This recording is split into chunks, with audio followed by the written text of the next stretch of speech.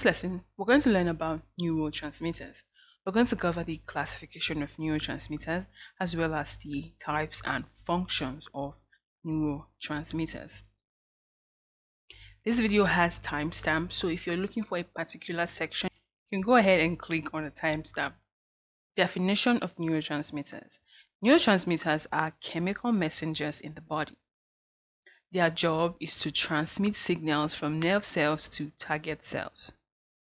Communication between two neurons happens in the synaptic cleft, and that is the small gap between the synapses of neurons.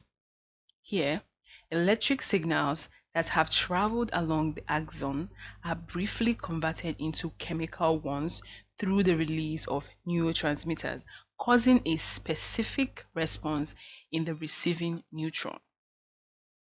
A neurotransmitter influences a neuron in one of three ways, either by exciting, inhibiting, or modulating. Now, this leads us to the classification of neurotransmitters. Neurotransmitters can be classified by their function into three, and this is based on the influence of a neurotransmitter on a neuron. So, just as we said before, we have excitatory neurotransmitters, we have inhibitory neurotransmitters, and then we have modulatory neurotransmitters. Excitatory neurotransmitters are the types of neurotransmitters that have excitatory effects.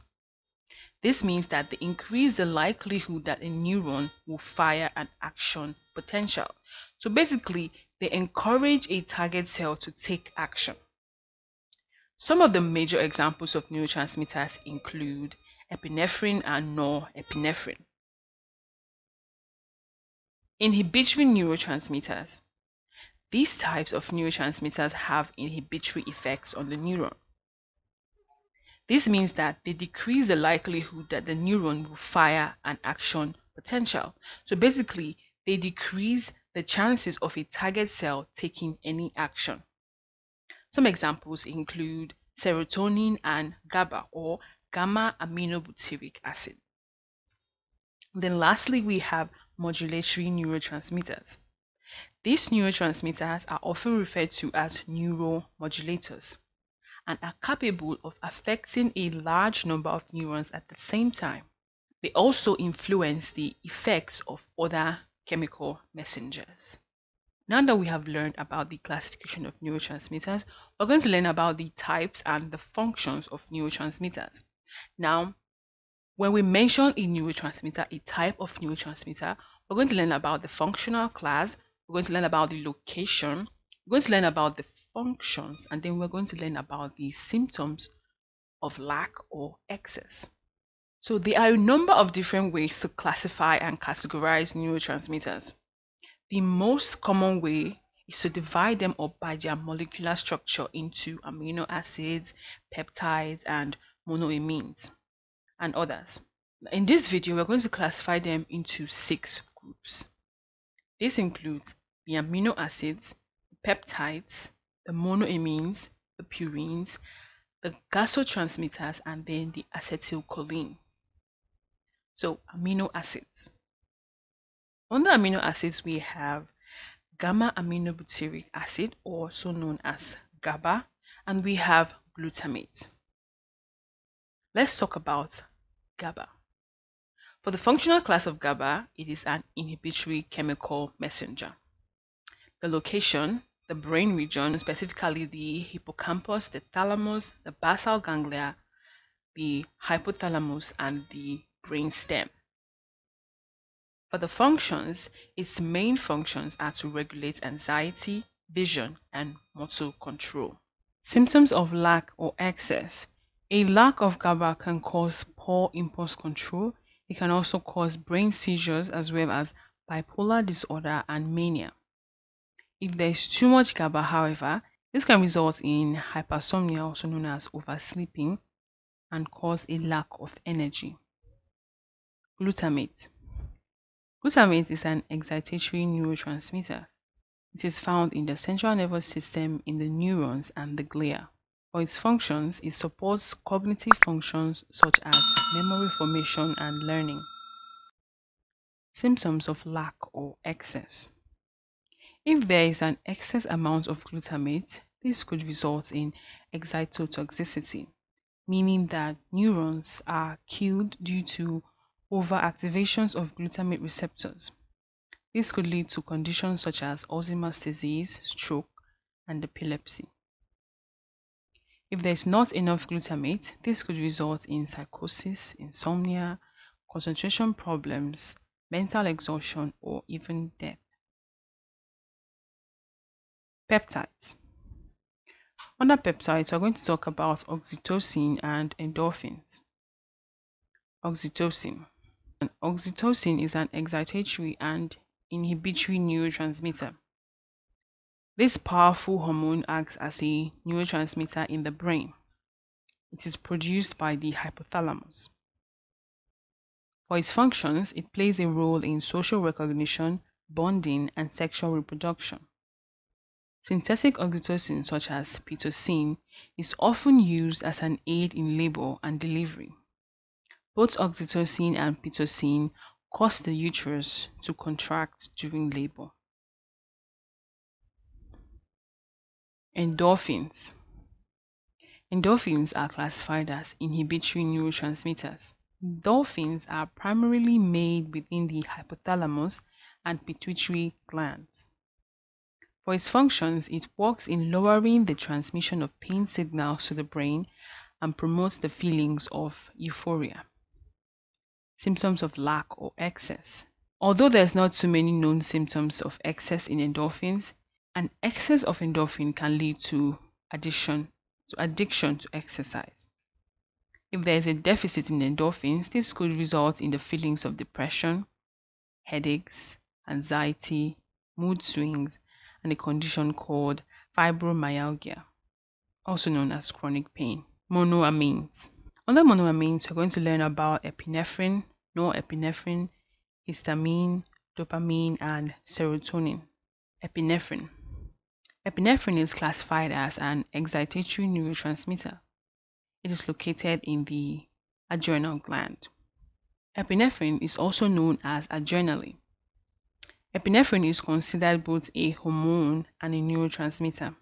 Generally, epinephrine is a stress hormone that is released by the adrenal system. Symptoms of lack or excess.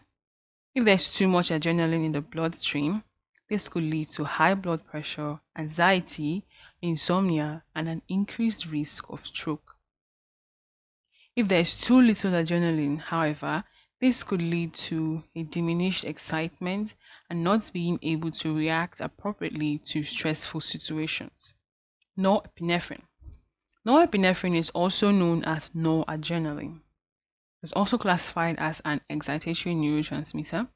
It is also produced in the adrenal glands as well as within the brainstem and the hypothalamus. The functions include: it stimulates the brain and the body.